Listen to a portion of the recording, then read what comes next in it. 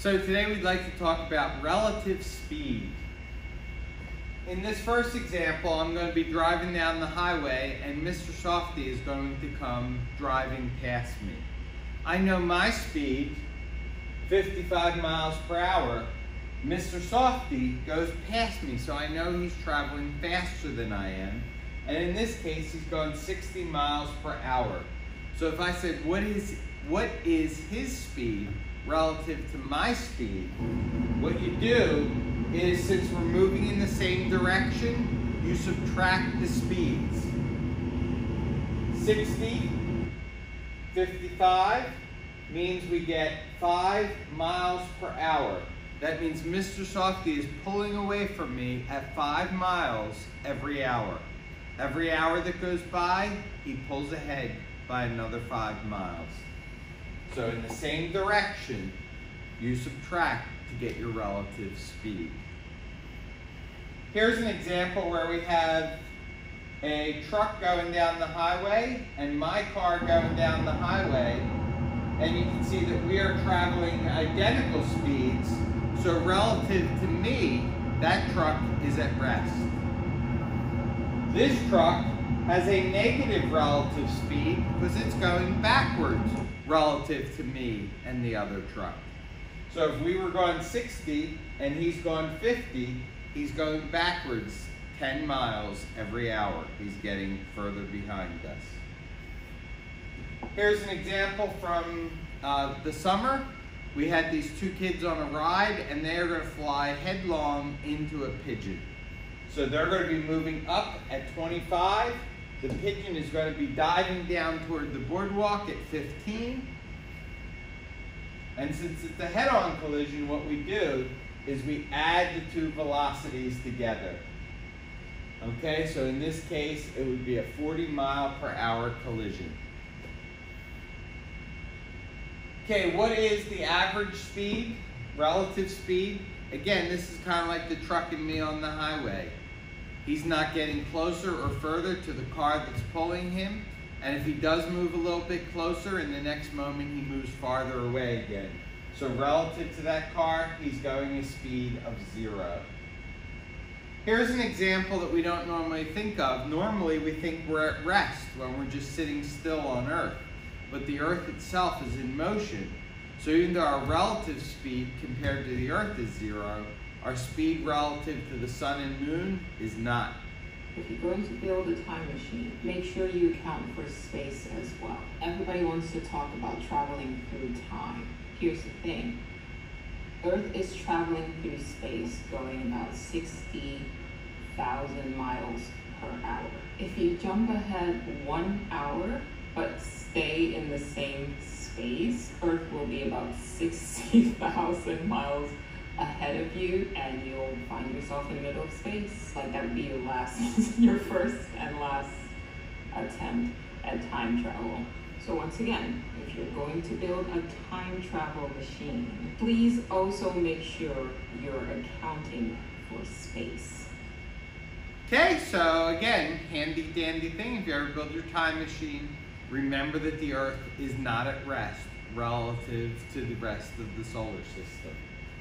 Here we have an example where two guys are riding through the woods on a trail on their dirt bikes.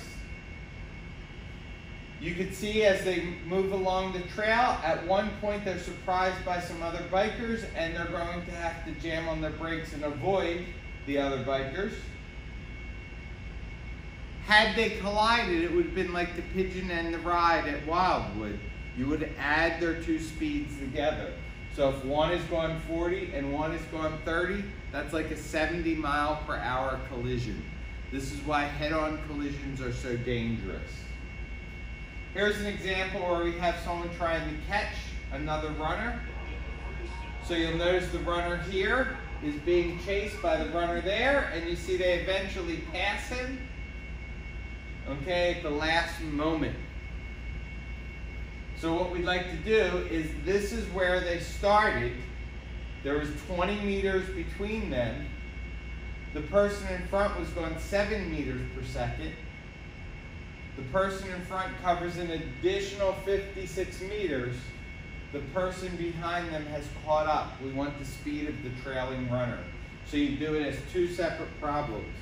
For the person in front, we do speed equals distance over time. Speed is 7. So we can put 7 in here. They've gone 56, and we solve it for time. For the other runner, they have to go an extra 20 meters. So for them, we're going to do 76 meters, and it takes the same amount of time. So whatever answer you got for time there, plug it in here and solve for speed. This will tell us the speed of the trailing runner. To find the relative speed, you subtract the two speeds. And the elapsed time, that's what we found right here. That's how long it took them to catch up. Okay, here we have a soccer ball rolling at 6 meters per second, the player running at 8 meters per second, and we wonder how much ground are they making up per second. So, just like we did before, because they're going in the same direction, it would be 2 meters per second. Every second they would gain 2 meters on the ball.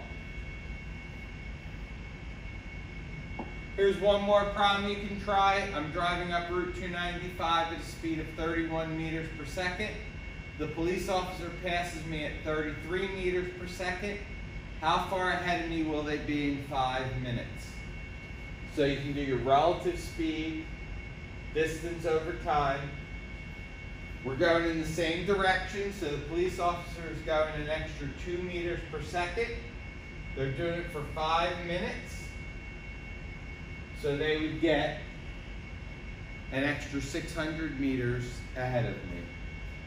So hopefully you understand how to deal with relative velocity.